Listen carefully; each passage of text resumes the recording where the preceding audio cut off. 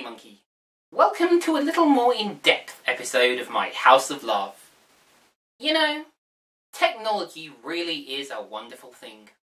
Aside from the varying grotesqueries of social media, which admittedly can keep us in touch with friends and family from across the entire globe, we have created computing portable enough and powerful enough that you can create entire worlds on a device that fits in your pocket.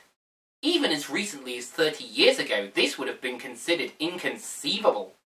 And yet, the technologies of that age were no less wondrous, or so they seemed at the time, all of which brings us to the lens through which we shall view this topic. The Wild Demo Quad-Core by the Demoscene group Singular Crew.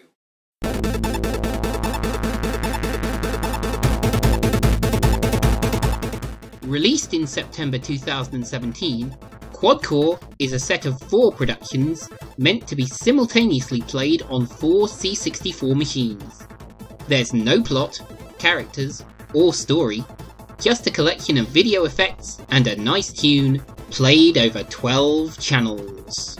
But I'm already far ahead of myself. What is this Demoscene? Why would anyone create even one program for a long-dead system like the Commodore 64, let alone try and synchronize 4 at once?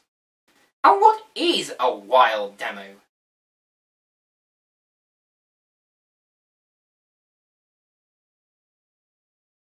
Well, before we get to wild demos, let's start with demos in general.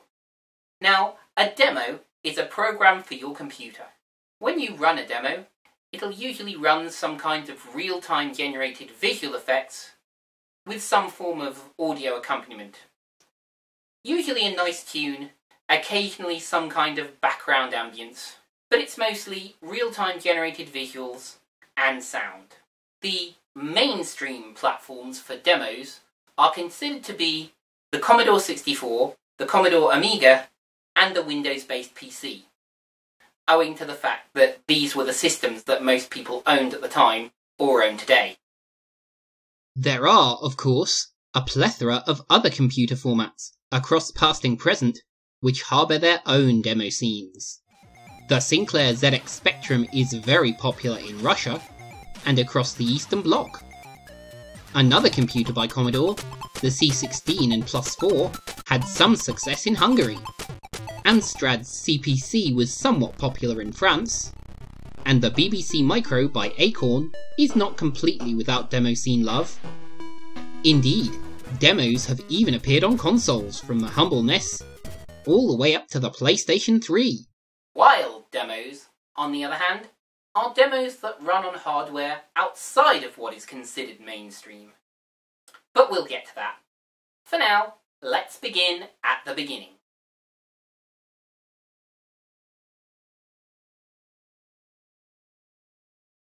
The earliest demo-like effects were run on repurposed visual hardware from computing systems of the 1950s and 1960s.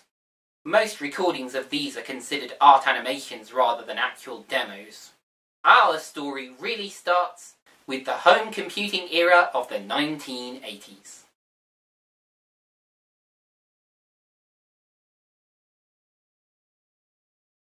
In the notoriously turbulent 1980s, as the home computer was born from scientific curiosity and technological tinkering, families would buy home computers for their children to help with learning, and possibly do the household accounts. But kids, as they are wont to do, would be more interested in video games.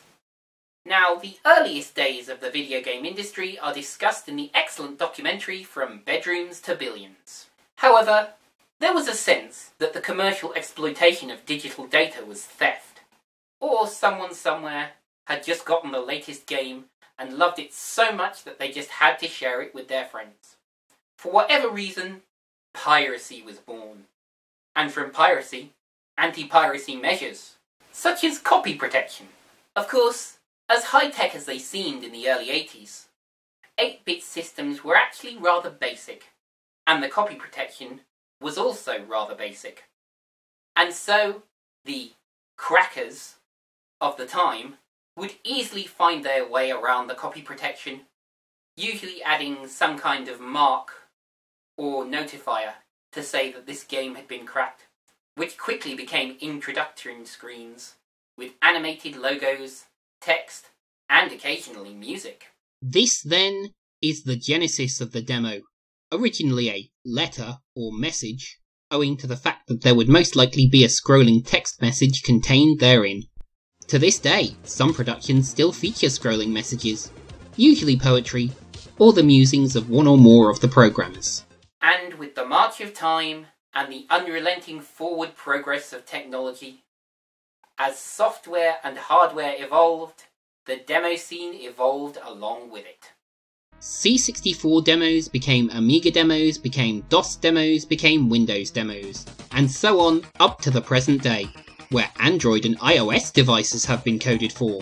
And as time moved on, the limits were gradually eroded, as across memory sizes, visual colour spaces and resolutions, and sound, the sky became the limit. Although, not everyone is so enamoured of a world without limits. And so we find ourselves in the present day, where these supposedly classic or retro systems are still feeling the love of Demoscene coders, some of whom have taken their beloved platforms to strange new heights. And yet, even among the rebellious subculture of the Demoscene, there are still more rebellious types who eschew the usual suspects and seek to forge their own path.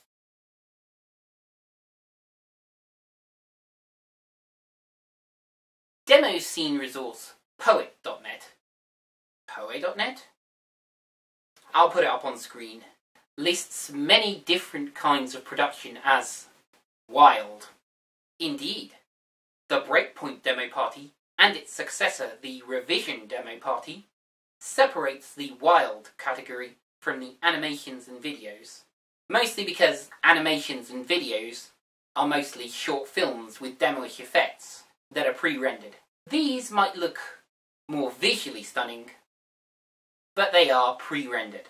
Wild, on the other hand, encompasses such delights as self-built platforms, LED matrices, cache till and electronic typewriter displays, oscilloscopes hooked up to a PlayStation, and other such mind-boggling fare. And of course, while most demos are locked to a single screen, being that most systems could only drive a single screen without extra hardware until very recently, wild demos can run across several different screens at once, or even none. Why, one enterprising fellow even turned a grid of several windows in a high-rise tower into its own pixel matrix of sorts. All of which brings us back to our main example, Quad-Core by Singular Crew.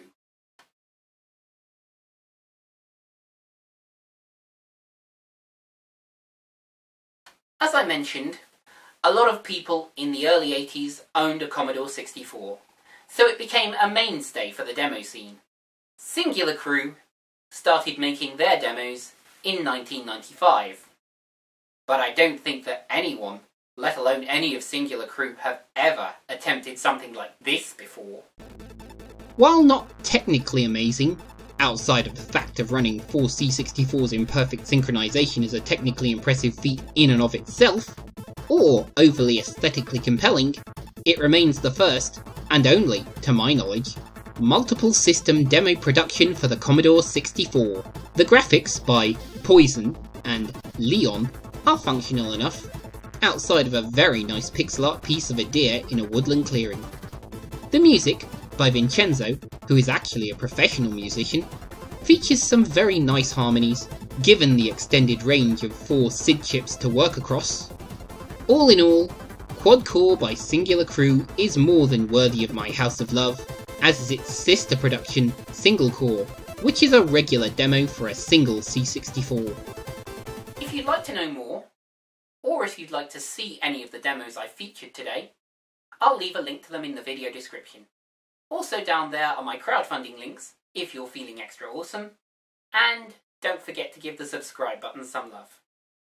I've been Funky Monkey, wishing you good days and good demos. So long, folks!